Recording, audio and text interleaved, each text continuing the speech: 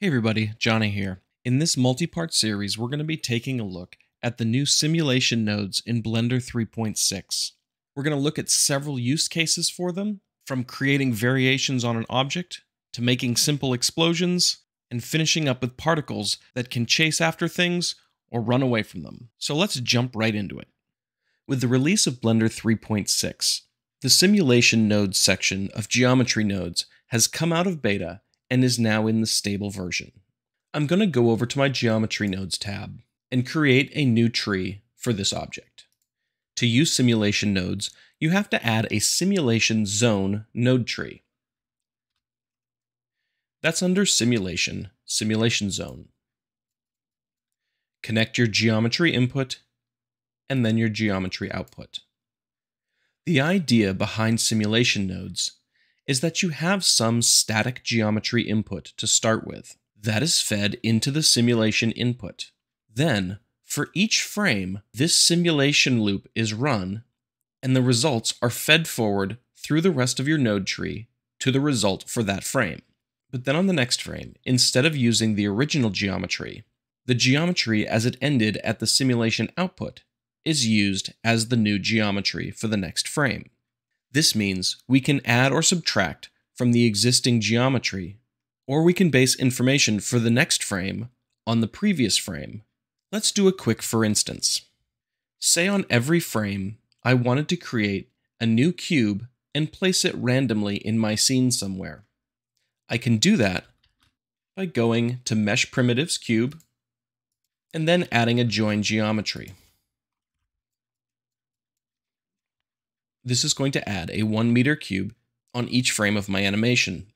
However, they'll all be the same. I need to add some randomness. So, if from the size here, I add in a random value node, you'll notice that I get a red dashed line. That's because the random value is trying to output multiple random values for every point in the geometry. But a cube has this circle input, which means it only takes a single value.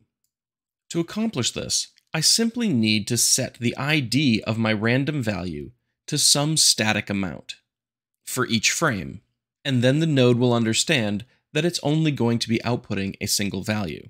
I'm going to use the scene time node to get the frame number that I'm currently on. I'll plug that into ID. As soon as I do this, you'll see that my minimum, maximum, ID, and seed have all turned into single value inputs. I'm going to have my minimum sized cube be 0.5 on each side and my maximum be 2 on each side. I'll go into wireframe mode and run this simulation by pressing the spacebar to start my animation playback. Of course, all of these cubes have been placed at the origin because I didn't do anything with their transform.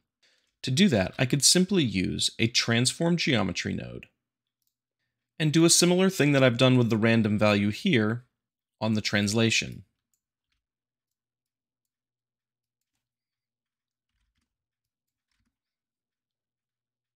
And I'll give it a different seed just for good measure.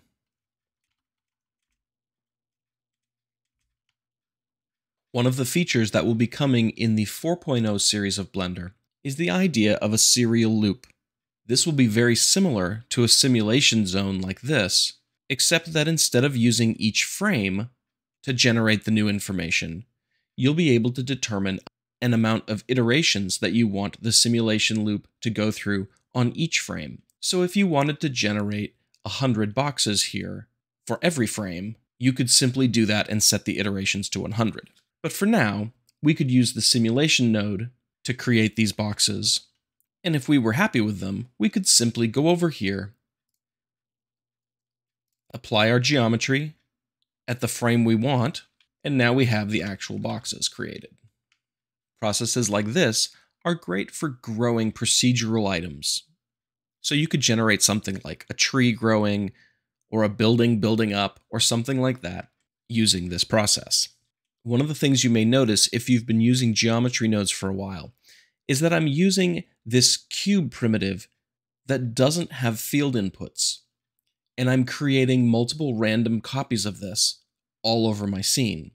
Without using a bunch of manual loops of just cutting and pasting the same node over and over again, this really hasn't been a thing you could do before in geometry nodes very easily. So if you had a node group that generated something, let's take a look at one that I have. I'm going to use this Lego beam generator. And I'm going to disconnect my original input so that I don't get my default cube here. It's pretty simple in that it can generate beams of any given length and at any size. But again, it only has single value inputs. I could remove my cube here and instead use my beam generator. And I'll generate an integer for the number of holes, and I'll say a minimum of 2 holes and a maximum of 10. And for placement, I don't want my z value to change at all, just my x and y value.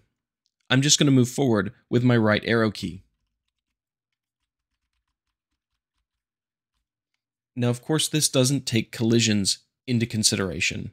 It's still generating a whole bunch of different beams of different lengths, and I could make them of different sizes as well. If you were going to do this before, your beams would have had the same number of holes for each one of them, and you'd really just be able to change their translation, rotation, and scale. But now, in addition to being able to change their transform, I'm also able to change the parameters for each one generated. Again, in Blender 4.0, when we have serial loops, we'd be able to generate these even before we got into a simulation zone. So this would only have to be calculated once. So there it is. I hope you're finding this series helpful, and I hope you learn a thing or two about simulation nodes. I want to give a quick shout out to all my Patreon supporters who are making content like this possible. If you want to join my Patreon, the link for that's down in the description. Again, I hope this inspires you to make something awesome. And until next time, I'll catch you later.